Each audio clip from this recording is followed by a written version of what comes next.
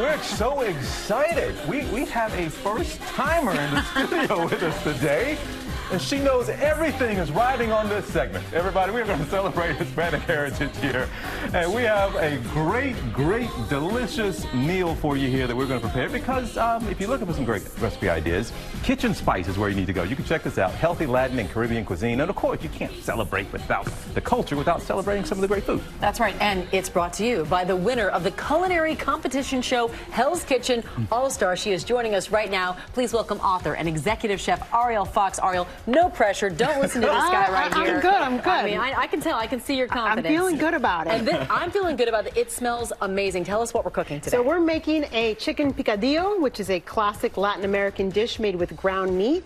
I've done a couple things here to make it a little bit healthier, nothing too crazy that we lose our flavor, but we're going to start with sauteing some aromatics. That's of course going to be our onions and our garlic. And I pre-browned my ground chicken. Ground chicken, all right. We always want to pre-brown our meat before we saute our vegetables. It's basically the Maillard process, it's called. Is that green peppers right there? Yeah, these are poblano peppers. Poblano peppers, okay. But we have pre-sauteed our chicken so that we can get that flavor in the pan before we add our onions and garlic and peppers. This is a Peruvian dish, correct? Well, there's a different version in all different countries. This version is a little bit more of my Caribbean version, which is why we're adding some allspice is going to give it that flavor as well. I have a little bit of cumin. And then, of course, salt and pepper. Salt and pepper. You can't make anything without salt and pepper, which is stuck in my... Now, you said this is a healthier version. How did you make this one healthier? Okay, so I've started off with it instead of a canola oil or a vegetable oil, I've started off with a coconut oil. I have also used ground chicken, which has a little bit less fat in it than if you were using a traditional ground beef. And then also, we'll talk about the sauce when we get down there. So we're gonna let that saute down, and we're gonna move down here.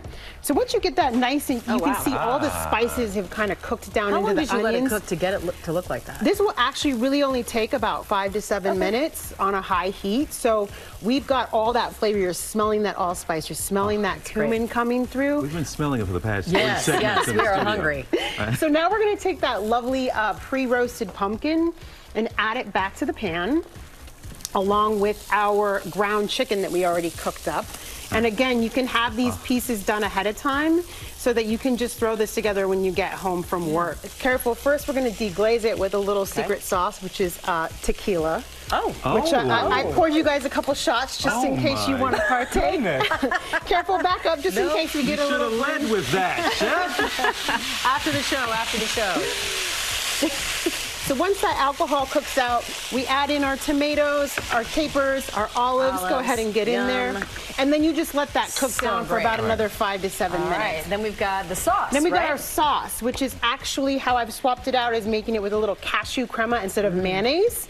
I don't eat mayonnaise, but basically you can soak cashews overnight in water and then blend them to make a cashew crema. So we're going to add a little garlic, a little serrano chili with the seeds removed so it's not too spicy.